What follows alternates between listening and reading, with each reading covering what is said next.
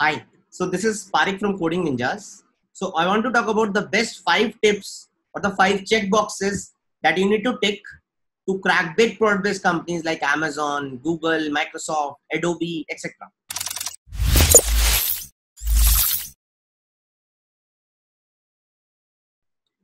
Okay, so the first checkbox or first tip is, I think everybody knows that you need to be very, very good in data structures and algorithms, right?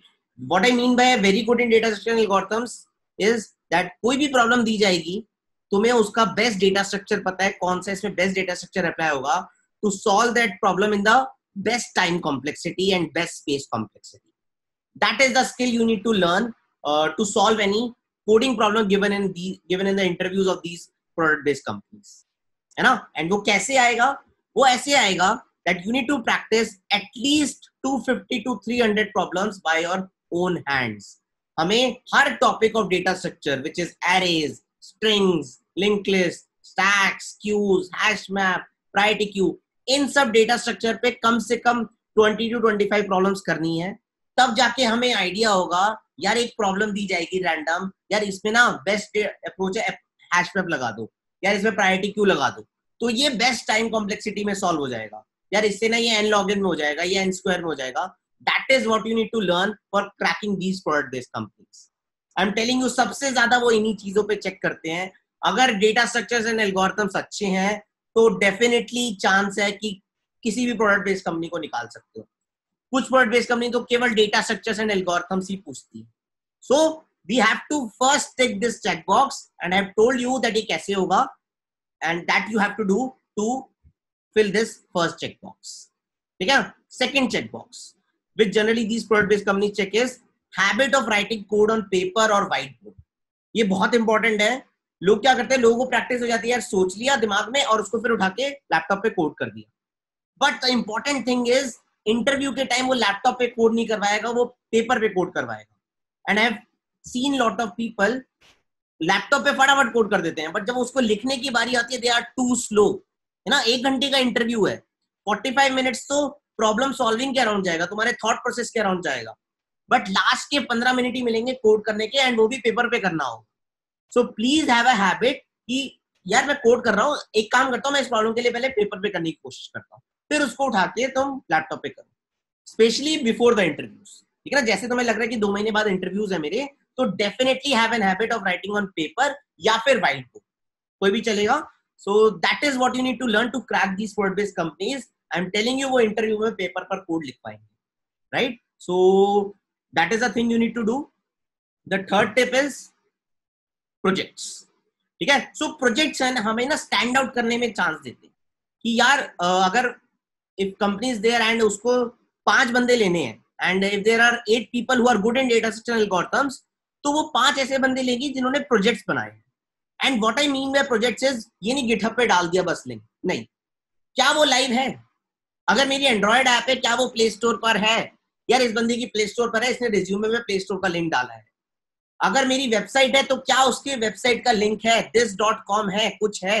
अगर वो है तो इस बंदे का live project है. क्या वो तुम्हारा देख सकता है project? Right. So you need to have an habit कि तुम उसको प्रेजेंट कर पाओ. So have the live projects on resume. कोई मशीन लर्निंग के एल्गोरिथम है तो गिटहब पे जाके उसको रन करके दिखाओ कि कहीं वो देख सके, देखो मैंने एल्गोरिथम लगाई और इससे ये बेस्ट रिजल्ट आ रहा है, right? So have something which is live. So live projects is the third most thing which you need to fill, and I will recommend maximum 2 रखो. ठीक है ना. अगर एक लाइव प्रोजेक्ट बहुत अच्छा है, वो भी बहुत सही बात है, इनफ होगा वो भी. अगर वो अच्छा है और लाइव है, that's absolutely great. 2 होंगे, बहुत सही है. You have fulfilled the complete checkbox. So 2 कर लो, that is more than enough. The fourth point I want to talk about is जो टॉपिक्स है, अदर टॉपिक्स जो प्रोग्रामिंग फंडामेंटल्स या किसी भी प्रोग्रामर से एक्सपेक्ट किए जाते हैं, those are OS, DBMS, system design, computer networks, aptitude. सो ये टॉपिक्स को हम मिस कर देते हैं. हम कोडिंग में बहुत अच्छा होते हैं, बट ये टॉपिक्स नहीं ध्यान देते. बट ये टॉपिक्स का ना कंसेप्चुअल क्लैरिटी होनी चाहिए. अगर तुमसे ओएस की बात करूं तो ओएस का डेडलॉक क्या होता है, सेमाफोर्स क्या होते हैं, उसके अराउंड इधर उधर घुमा के कुछ क्वेश्चंस पूछे जा रहे हैं. So you should be able to tell them इसको ऐसे करना है. डीबीएमएस की बात करो तो डीबीएमएस में हमें क्वेरीज का पता होना चाहिए कि कॉम्प्लेक्स क्वेरीज अगर हमसे पूछी जा रही है यार इस टेबल में मुझे ये डेटा निकालना है, तो मैं उसकी कैसे क्वेरी लगा सकता हूँ, है ना। I am telling you DBMS तुम 3 दिन में सीख सकते हो। W3 स्कूल्स पे जाओ, वहां फॉलो करो एक एक क्वेरी ढंग से, फिर एक दिन लगा के पूरी प्रैक्टिस करो, कॉम्प्लेक्स क्वेरीज खुद से राइट करने की कोशिश करो, and you can learn DBMS. Specially take care of normalisation as well. Mostly interviews normalisation concept के अराउंड रिवॉल्व होते हैं, and same holds for system design and computer networks. इन सब में कॉन्सेप्चुअल क्लैरिटी होनी चाहिए कि कोई बोल रहा है यार ट्विटर का सिस्टम कैसे बना है, यार फेसबुक का सिस्टम कैसे बना होगा, यार फेसबुक मिलियन यूजर्स को कैसे हैंडल करता होगा। तो इन सब चीजों के बारे में पढ़ो। Interview can ask this things कि तुम्हारा थॉट प्रोसेस क्या है, कि फेसबुक मिलियन यूजर्स को कैसे हैंडल करता होगा, राइट। नरेंद्र मोदी ने कोई ट्वीट करा, वो सबके पास कैसे जा रहा है। So you need to learn कि ये सब चीजें कैसे होती है। That is expected from you. Okay, the next thing I want to talk is जो फिफ्थ मोस्ट इंपॉर्टेंट पॉइंट है, दैट इज इंटर्नशिप्स।